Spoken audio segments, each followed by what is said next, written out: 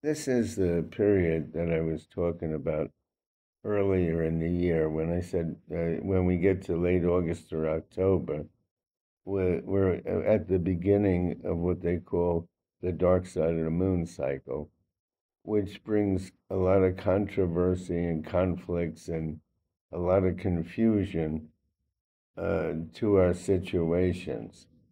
And all of a sudden, late August or October came, and this war in Russia is escalating, and Putin announced that he has this new weapon where he's making small nuclear weapons, and he's planning on firing them at people and missiles, and all of a sudden, the alliances which I talked about in late March through April of the beginning of the year when I did the video on Putin's plans for war.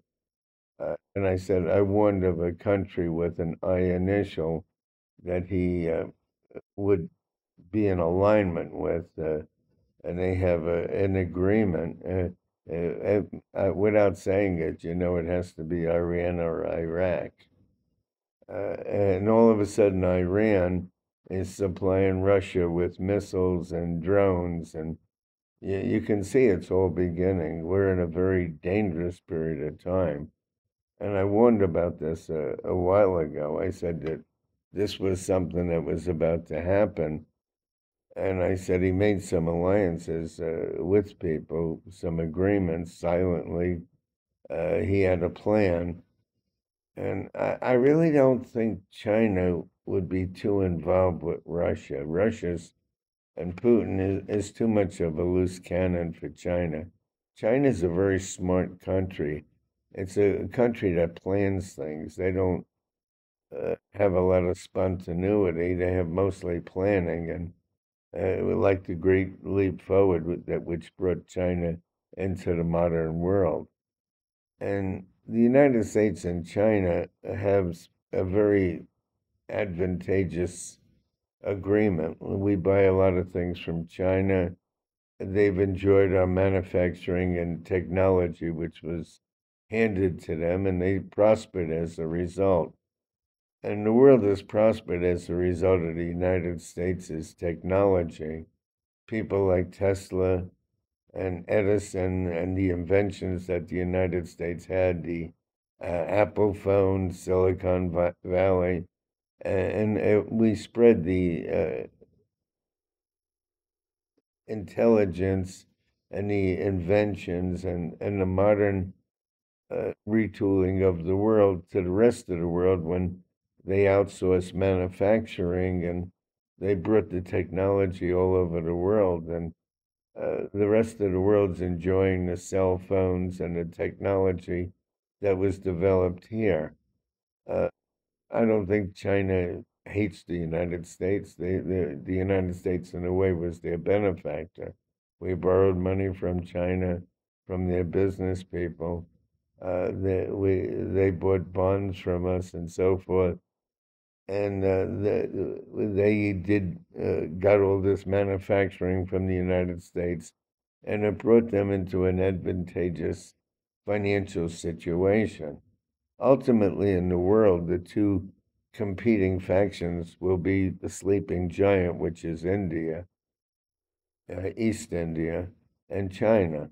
And the United States, I don't think, will be the number one power looking into the future. I think it will be a country that nobody wants to particularly mess with or conflict with, but they won't be the number one. I believe that China will be. And I think the biggest competition for China will be East India, which is a very cloistered country that's enjoyed the technology, it's developing, and has the largest middle class in the world. And uh, they're like a sleeping giant at this point. But uh, India and China have always been natural enemies, the way Russia and Germany were and are.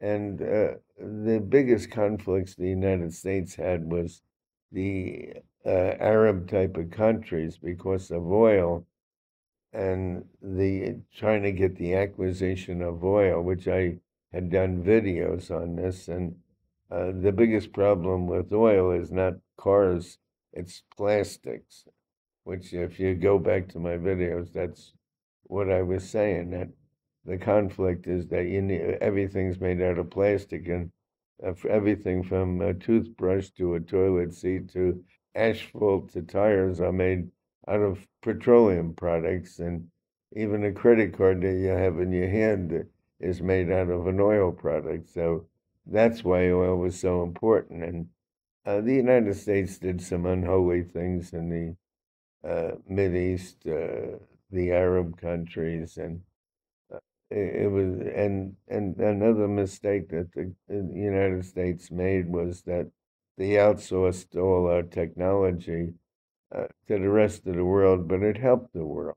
The United States absolutely, with the technology and the outsourcing, developed and helped the rest of the world. If they didn't outsource our technology to the rest of the world, the United States would have been untouchable. But the politicians allowed the CEOs to outsource our technology and our manufacturing to the rest of the world. It developed the rest of the world, but it debilitated this country. It limited this country to the point where we can't really compete properly with other countries that developed and used our technology in our manufacturing. China was the result of really modern China is really the result of the United States outsourcing uh, its manufacturing, and we purchase things from China, and we're the biggest trading partner, but there's, I think, a $350 billion deficiency from the United on China's benefit and the United States' debt. So the point is that the United States has, in a way, benefited the whole world, and probably not the Arab countries so much because of the oil conflicts. But the United States won't be number one in the future. It will, in my opinion, be China. But right now, getting back to Russia, I think the situation is escalating, and the dark side of the moon really starts from late August through October of 2022 through all of 2023. And I think it's a period that we have to watch everything. The conflicts can go way out of hand.